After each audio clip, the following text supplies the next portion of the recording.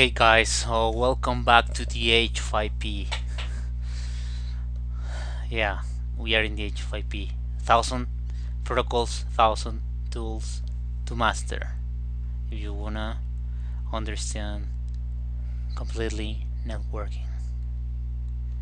Summarize CCA, right? Okay, so we're in the part number 2 of Traceroute. This lovely toolkit we have. We already explained in details. Now we're gonna focus on Wireshark. We're gonna focus on how it works with a demonstration. So yeah, at this point I assume you understand how UDP works in Traceroute, how Traceroute using UDP in order to fulfill the goal, the power of ICMP type 11, which is the time to leave exceeded, ICMP type 3, code 3, destination unreachable, port unreachable, as we already explained, and the power of TTL. At this point, you need to understand what is a TTL, how it's working. I'm going to explain how this works. You will see some variants of TTL within the Traceroute tool as is. So yeah, just check it out before in case you are not aware about TTL. And what else we have here? You know, you love I love to justify everything I explain, so I'm gonna justify today the Traceroute with the RFC 3093. And as we already explained too, the ports, the range ports, the range UDP ports, I don't like this, the range UDP ports Traceroute using from the very beginning to what I'm doing to the end, right? From the beginning to the end, in terms of 33434 till 33534. This means Traceroute within iOS just can handle 100 hops, no more. Okay. Great. So let me show you guys the topology I have for this demonstration. So yeah, this is normal enterprise environment. So our goal is from HQ2, which is here within our enterprise. We're gonna reach one IP from the internet, 02, right? Which is hosted somewhere in the internet. And yeah, basically this, we're gonna use a source. Let me move this guy here, like it's in the internet, right? And the source will be the HQ2 with the Ethernet 0, and then we're gonna type the IP address. I didn't memorize it. We're gonna get in the CLI and we're gonna check it out. Okay, so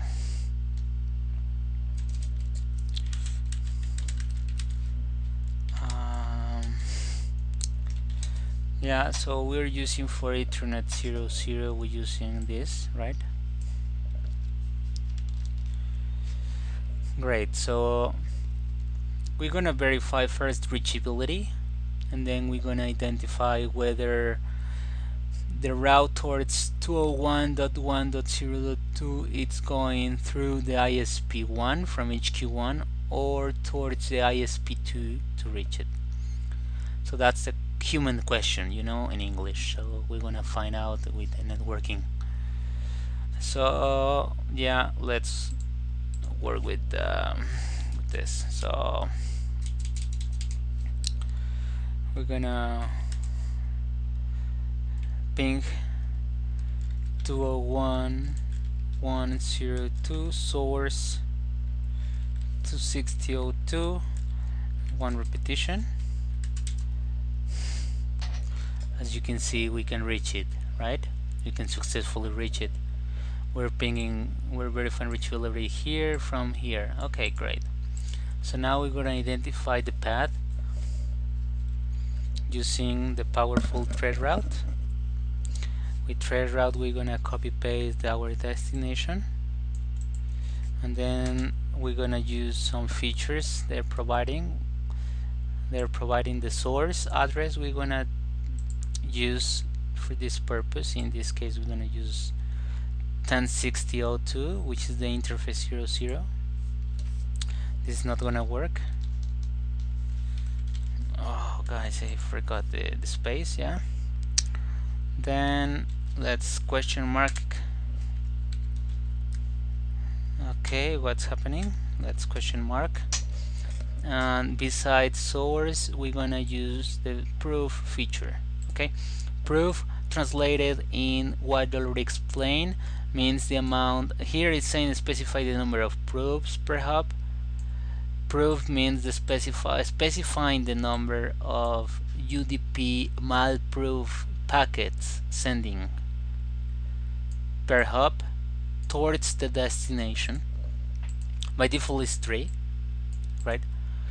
We're going to use 1 in the sake for the sake of this demonstration, to avoid rubbish in the Wireshark. Okay, so proof 1. So we can see clearly. Let's move this maybe to this point. Let's type a whiteboard. Okay, yeah, better view, right? So sorry guys, so I ended up using the same. Okay, let me move here. Okay, so sorry. So let's put this here. Yeah, this is better. Okay, so first hop 1060.0 is this guy, obviously it's Ethernet 101. So let's verify this. Let's get into the distribute switch. We are inside the distribute switch. So our Ethernet 00 is the right. This is our first hop. The second hop is 1050.01. I assume is the Ethernet 00 of HQ1. Let's get into HQ1. Well, I already executed, but let's execute it again. 00 is 1050.01, which is the second hop. 2 hops, and the third hop it's the Ethernet, which is 102.1.101. How we identify this from HQ1? We can notice that the last hop is second octet 1, so I assume it's facing upstream from Ethernet 01, which is here. So I assume it's going towards the ISP1. Okay, so let's show the explanation of this command in Wireshark. Okay, so what I'm gonna do, I'm gonna open my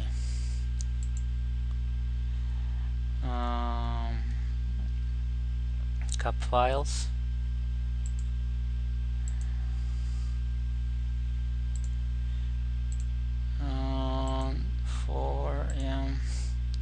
So why I'm opening 2 Wiresharks, or 2 different capture packets? Basically because if you go into the diagram, you need to identify what is going on in this link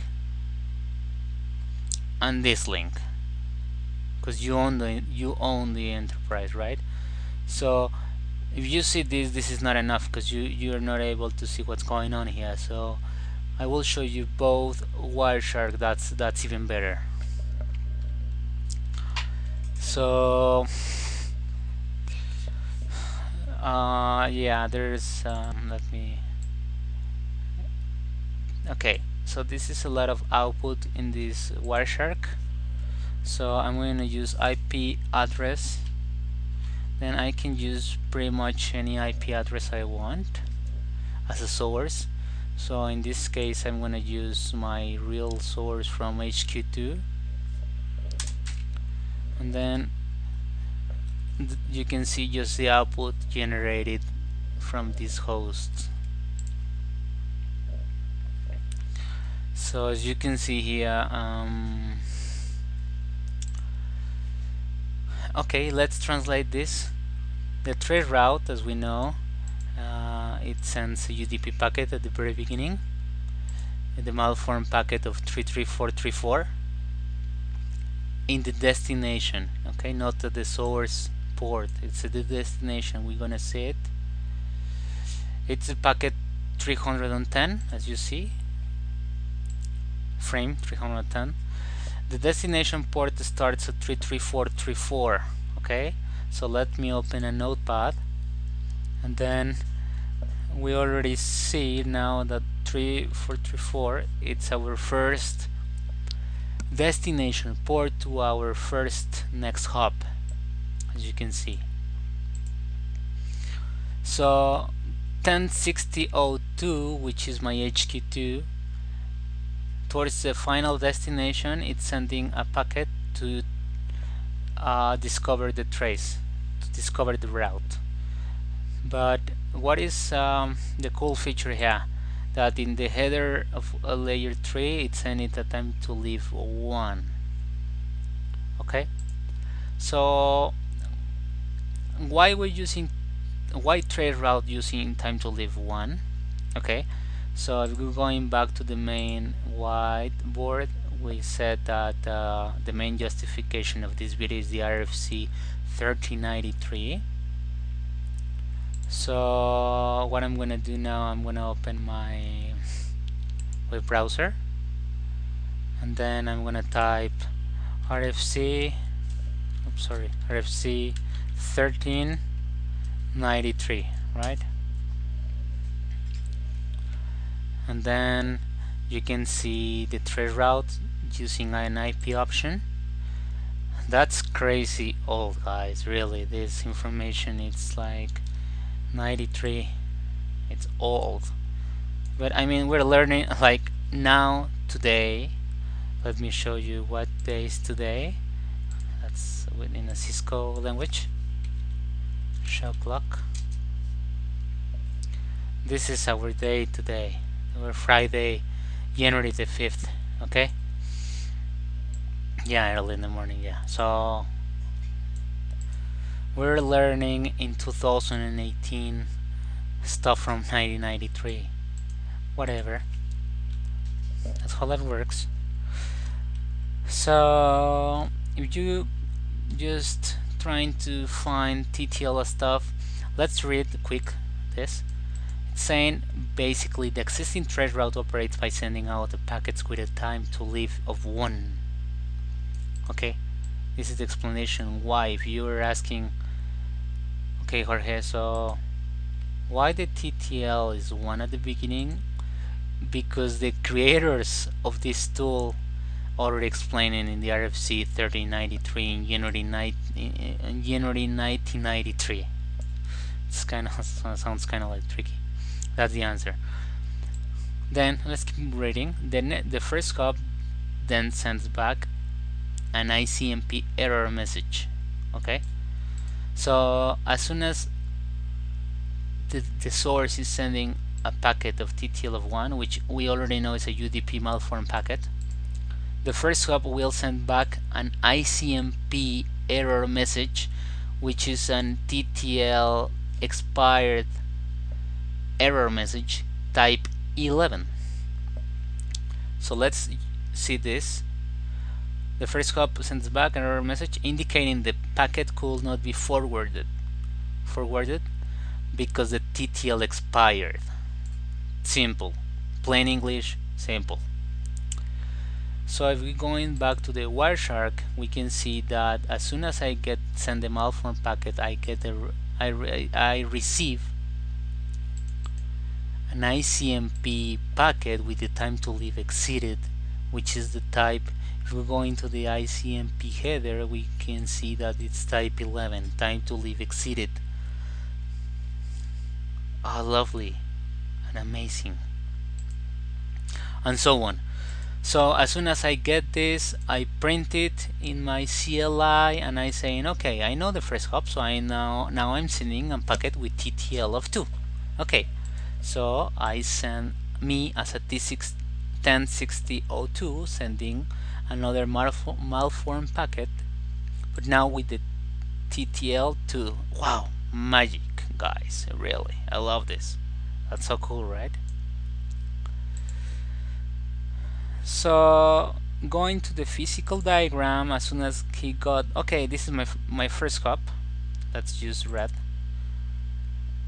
Okay, so I know that this is my first hop, and I print it.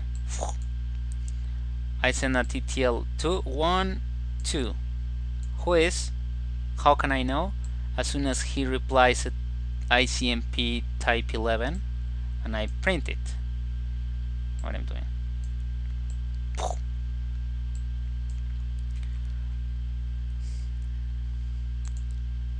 So I got the ICMP packet from, as you can see, the first ICMP packet was sent by the distribute switch 1060.0254, as we can see here is the core switch, you see. And then when we send the time to live 2, then the 1050.01 answering, which is the HQ1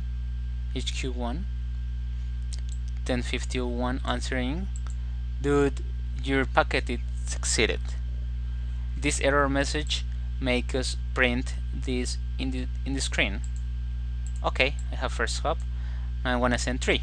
So that's the logic of Traceroute, one by one, till the morning comes, right? One by one, till he's reaching the destination. So the third packet, first, second, third packet, time to live 3, magic. So we're going to the diagram. So it's when I use yellow, 1 2 3. So in the number 3 hop, the third hop, it's already our destination.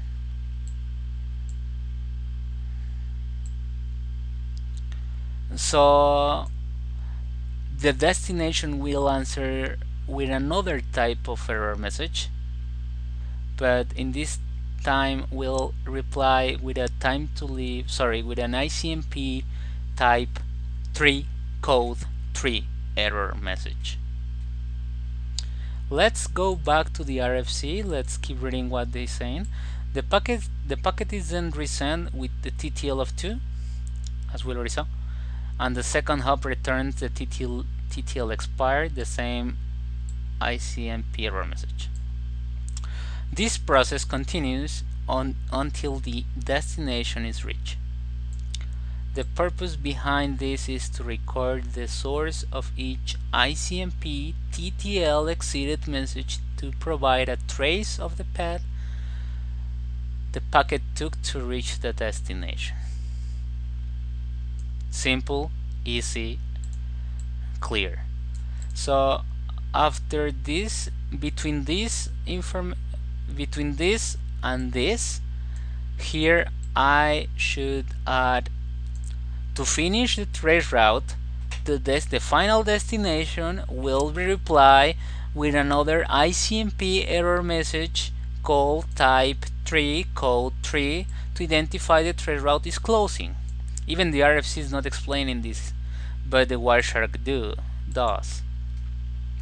So the Wireshark does, as you can see in the third packet, I sending time to live 3, but it's already reached by the destination, right? And the destination is replying to the source, which is 10.60.02, is saying, okay dude, you reach me, right? Let me put this. Okay, you reach me, but you cannot reach my port. This port is unreachable because the port you are trying to reach in my socket you're trying to reach is not reachable. Okay, so when I receive an ICMP packet, let's go to the header. That will be more interesting. ICMP header type 3 code 3 means destination unreachable, port unreachable, because there's 1,000, well, not 1,000, but there are more than one code and more than one type in ICMP, as you already know. So this code in particular is saying like you're not able to reach my port. So when you get the third hop here, he will answer with the ICMP.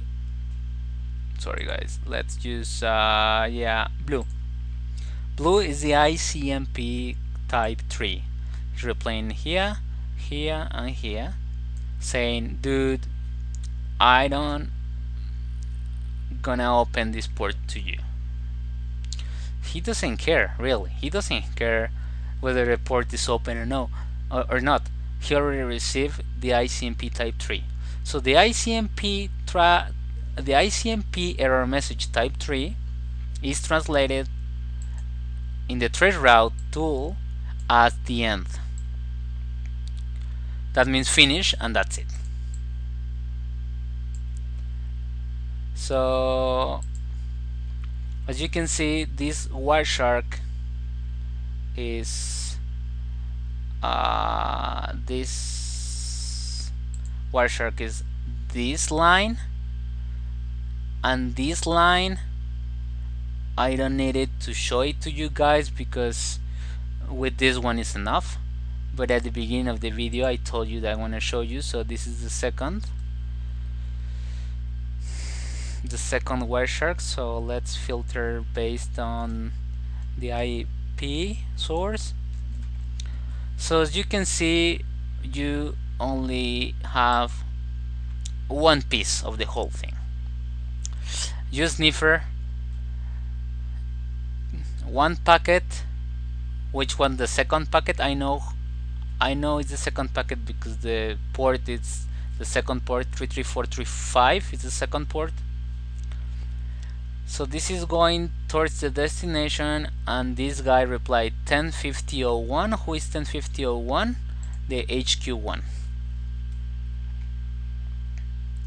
So this sniffer from this belongs to this, which just only sniffer this packet, the answer, and the last packet. Obviously this sniffer doesn't have all the packets because he didn't know what happened here at the very beginning. Makes sense, right? So well, I just wanted to show it to you that this 2 is pretty much the same as this 4 packet. So let me put it in this, like it's kind of like sort of like this.